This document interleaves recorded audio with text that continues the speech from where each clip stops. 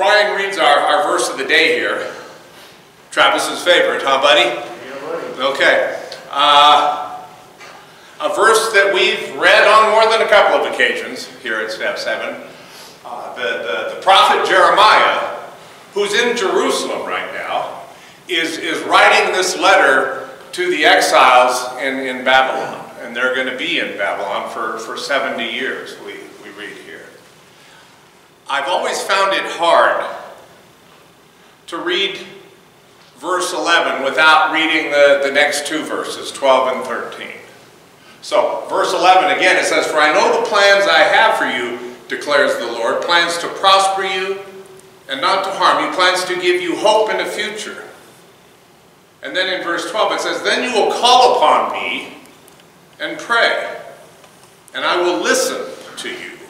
And then verse 13 says, "You will seek me and you will find me when you seek me with some of your heart, most of your heart, all of your heart." Okay? Whenever I read these three verses, I almost see the full gospel there, the good news of the gospel. It starts off by God telling us that He has a plan for us, okay? And it's a plan to give us hope and a future and not to harm us. That's wonderful news. And then the next news that we see in 12, once we have received this notion in our minds and in our hearts, once we recognize this good news, the next natural thing for us to do is to come to Him in prayer. And then it finishes off verse 12 with, it says, "And I will listen to you." God says, "I will listen to you." And then He tells me, "And you know what? You will find me when you seek me with all of your heart." Okay? Verse 11 lets us know that God wants to bless us, you guys. And we see that all throughout Scripture. God wants to bless you. That is the foundation of this message today. His desire to bless us. Okay? Let's have another prayer here. Father God, Lord, I thank you. I thank you for this day. I thank you for this group of friends. I thank you for allowing us to gather and to worship you. And right now, Lord, as I always do, I want to ask that you would please speak through me. Help me to just step aside and get out of the way and hopefully give your message. And we just love you, Lord, and we thank you, and we pray this as we always do in that wonderful name of Jesus Christ. Amen. Amen. Let's start right off, you guys, with some scripture. Turn to Genesis. Genesis chapter 1. That would be at the front of the Bible. Okay, that's the first book and the first chapter.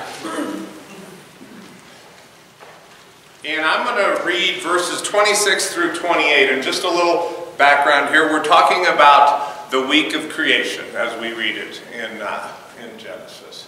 And we're actually talking about the 6th day here.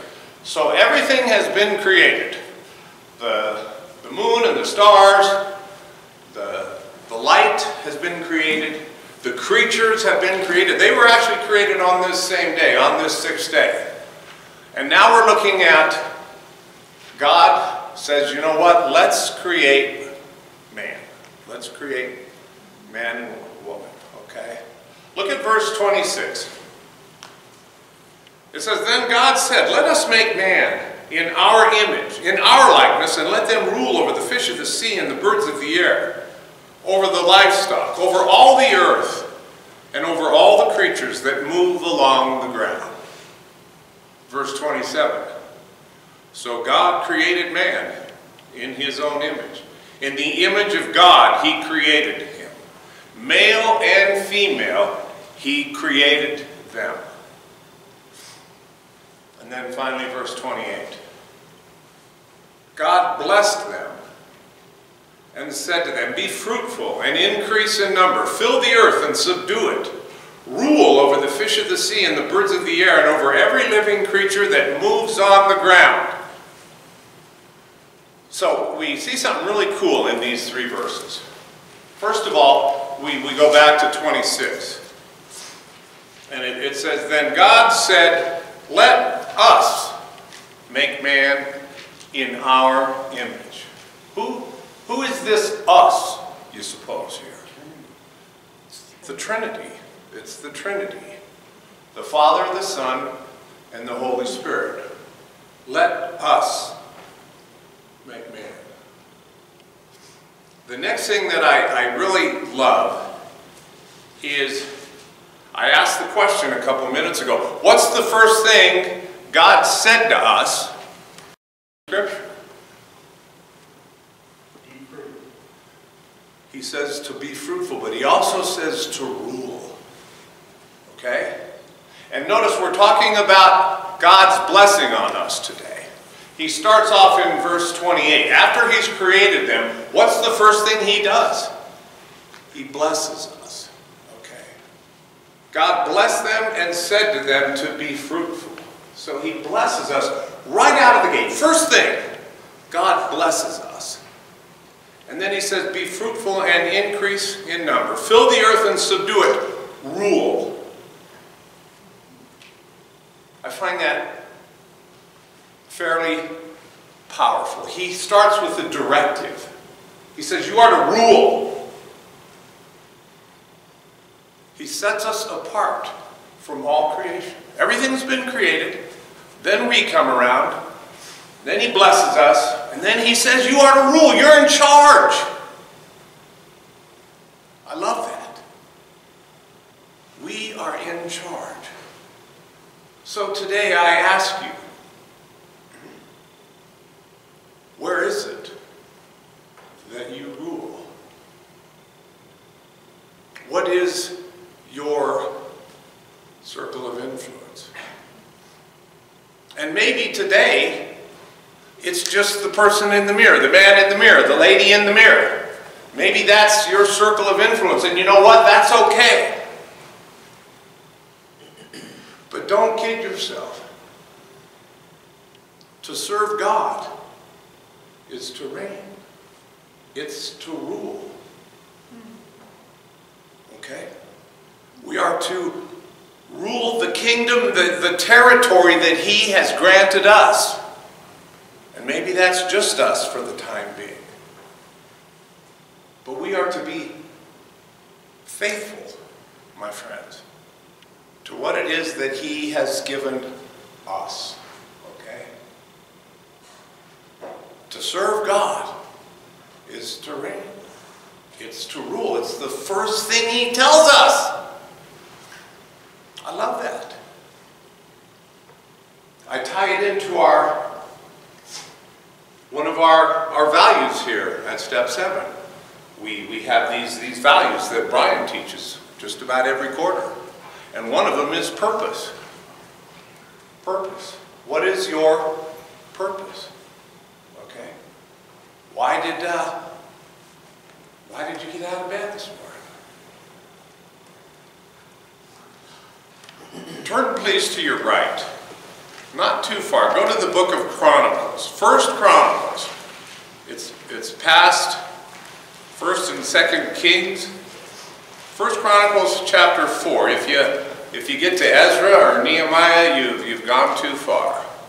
Right past Kings. Pardon me? 2nd Chronicles. Okay, that makes sense, Brian. 1 Chronicles chapter 4. And I'll tell you, I can't remember the last time I don't preach out of Chronicles. It just doesn't happen. Okay? And, especially here in 1 Chronicles. The first 9 chapters of 1 Chronicles is, in my mind, some of the most boring scripture there is. Okay? I'll just be honest with you. I don't go there. Okay, in my yearly readings, when I'm reading through the Bible, I get to 1 Chronicles, and I have to be honest with you, I usually skip the first 9. Okay. It's very boring. It's like watching paint dry. it's a genealogy, okay? It's just a bunch of names, okay? It goes from Adam to Abraham, and then it goes from Abraham through the tribes of Jacob, and then it goes all the way up to David and Saul. And I just don't read it. There's a little part, though, in chapter 4 that just jumps off the page at me. And it's known as the Prayer of Jabez. We have this guy named Jabez who we really don't know a lot about him at all. We don't know anything about this guy. But all of a sudden, in 1 Chronicles 4, this tiny little prayer comes up. And I'll read in verse 9. It says, Jabez was more honorable than his brothers. His mother had named him Jabez, saying, I gave birth to him in pain. And the word Jabez sounds like the Hebrew word for pain. It's not real specific, but we'll go with that. Verse 10. Jabez cried out to the God of Israel, Oh, that you would bless me and enlarge my territory. Let your hand be with me and keep me from harm, so that I will be free from pain. And God granted this request. I absolutely love that little prayer. I say that prayer every day. How many times, I don't know, but more than once. I've kind of tweaked it, I've added to it a little bit, but I say that prayer every day. Oh, that you would bless me, Lord. That's what we're talking about today. And enlarge my territory. And that your hand would be with me. That's beautiful. Not my way, but your way. Give me wisdom. Give me courage. Give me strength. Keep your hand upon me. Oh, that you would bless me and enlarge my territory, and that your hand would be with me. And then it goes on to say, and keep me from harm, so that I will be free from pain. In my prayer, I say, and keep me from evil, so I will not be in pain or cause any pain. I say that prayer every day. You guys, I say it when I get in my car. I say it who knows how many times. But I just picked it up again a couple months ago. And that's when I started thinking about maybe giving this message here today, the Prayer of Jabez. And I want to go back a little bit and tell you a story. Back in 2000, a gentleman by the name of Bruce Wilkinson, he wrote a book. Some of you have probably heard of it. It's called The Prayer of Jabez. Okay, it was published in 2000. It has sold over 10 million copies. Okay, it's about 90 pages long. And it's all about the fruit that has come from people's lives by committing to this Prayer of Jabez. You can read it in a sitting. Okay. You can read it in a sitting. But in about 2002, I read this book and I started praying this prayer. Okay. And at that point in my life, I wasn't quite a pastor. I was working on it. I was almost a pastor. Okay. I was a head deacon in my church. And I was soon to be a pastor. Not too many of you knew me back then. Kirk knew me, the McLeans knew me. I had this wonderful opportunity to go to Rwanda with World Vision. And I went with about 25 or 30 pastors. And we went to Rwanda, and I'll never forget this day. It was my birthday. And it was a Saturday night. And we were having dinner, and the head guy from World Vision said, oh guys, by the way, tomorrow we're going to send you all off to individual churches, and you need to give the sermon. Okay. I'm thinking, oh my word, you're kidding me. Now, I'd done a little bit of preaching at that point in time, but not a lot. And then the guy says, oh, by the way, here in this area of Rwanda, the church services, they usually last about 3 hours long. And I'm freaking out. I'm like, I can't, what am I going to do? I don't have anything prepared for tomorrow. So I spent the whole night almost, and the power went out in this little motel that we were staying at. And I'm up all night long with a flashlight in my mouth, and I'm trying to put together a message for the next day. And sure enough, the next day came around, and I went to the church that I was assigned to, and we had a wonderful time. It was a great bunch of people. And at the end of my message, I let them know. I said, you know, folks, I'm not a pastor, but I'm working on it. And I said, hopefully someday I'll be back, and I can see you all again. Well, lo and behold, a little over a year later, I had the opportunity to go back to Rwanda. And I was a pastor at that point. And this time I was ready, because I knew, you know, they were probably going to spring this on everybody again. I had a sermon in my back pocket.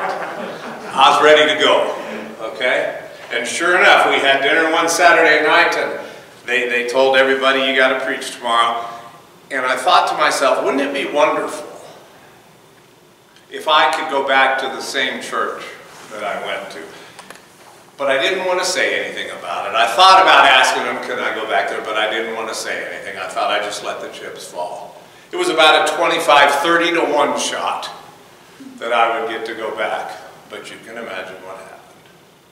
I got to go back to the same church, and it was just awesome. I showed up, and everybody remembered me, and you know, they treated me like a rock star. It was awesome, and I got to preach again. And that night, I went home, and I was overwhelmed with what the Lord had done here. Oh, that you would bless me and enlarge my territory. I was blessed with the opportunity to go halfway across the world 2 times and preach at this little church in Rwanda. Oh, that you would bless me and enlarge my territory. I was thinking about this earlier today, and I even talked with Matt a little bit out in the foyer. You would expand my territory. And I think about some of the guys here that have done time, and there's more than a couple, have done some serious time. And I would ask you to think about that right now. How has God enlarged your territory these last few years? What did your territory look like 3 years ago? Oh, that you would bless me and enlarge my territory, Lord. I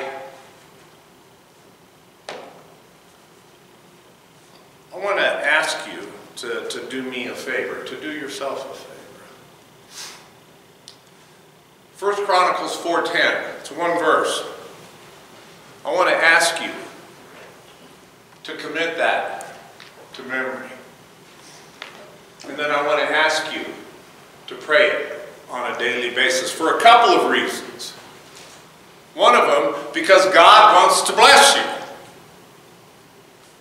But the second one is a little bit selfish, at least as far as I'm concerned. I'm always thinking about step 7. I would ask that as you're saying this prayer, that you would keep step 7 in mind. That you would keep in mind the fact that we need His blessing here at step 7. And I know that Jesus is crazy about this ministry. He loves this ministry. All I have to do is look around the room, and I know that Jesus loves this ministry. But give some thought to how your prayer might also spill over to step 7. You said 4:10, right? 1 Chronicles 4:10, yeah. It's the prayer of Jabez. And I want you to know that I bought 25 of these. And I want every man in the homes to get one. Every guy who lives in the homes, one of these is reserved for you. But we've got 25 of them, so if someone else wants one, you're free to take it. I would ask that you maybe just take one per household or something. We have 25 of them. If we need more, Brian will holler at me and we will get some more and we will get it to you. But I would ask that you please read this book. And something I would kind of warn you about. Back when this book first came out, there was a little bit of controversy over the fact that this is just going down that road of the prosperity gospel, okay? This is all about the prosperity gospel. Name it and claim it. And that's not the case, folks. That is not the case at all. We see in the prayer here, he says this prayer, and what does God do? It says, and God granted his request. God loves this prayer. I would ask you, please, I've set a date in my calendar for 3 months down the road. I want you all to get involved with this prayer of Jabez. And in 3 months, during our praise time here at church, part of that praise time is we're going to ask you, how has he expanded your territory? Does this work for you? Okay? It works for everybody that gets involved with it, I promise you. But please understand, as I said, this isn't the prosperity gospel. It's not up to us to figure out what it looks like to have my territory expanded, okay? That's up to him. It's not about filling my bank account, getting that job, finding that person in my life. It's up to God how he is going to expand our territory. And we need to be okay with that. You know, my friends, this past 2 weeks, we've looked at a couple of prayers. Last week we focused in on wisdom. James chapter 1, where it says, if any of you lacks wisdom, he should ask God, who will do what? Give generously. Okay. He will give generously. We know that God likes that prayer. And I believe with all of my heart that God loves this prayer, or it wouldn't have made it into Scripture. Okay? Oh, that you would bless me and expand my territory, and that your hand would be upon me, and that you would keep evil away so I wouldn't be in pain or cause pain. It takes all of about 5 to 10 seconds to spit that out. Do it from your heart. I believe that Jesus loves that prayer. Okay? So please, please remember today that the first thing God says to us in Scripture is that we are to rule. We are to reign over the territory that he has given us. We are to be faithful in what it is he has given us. But please remember that before he did that, it's obvious to all of us that God wants to bless you. Amen? Amen. Let's pray. Father God, Lord, we thank you. We thank you for so many things. And today, Lord, we thank you for the fact that you long to bless us. It's the first thing you did after creating us. And then you gave us this directive that we are to be in charge. Help us to be in charge through listening to you, Lord. Do, please, expand all of our territories, but do it in the way, obviously, that you would have it be done. Help us to recognize that you do have a purpose for each and every one of us. And help us to have a greater impact in that purpose. And we just thank you, Lord, and we love you, and we lift up our prayers, we lift up our petitions, we lift up our praises, Lord, always. in that precious, precious name of our Lord and Savior, Jesus Christ.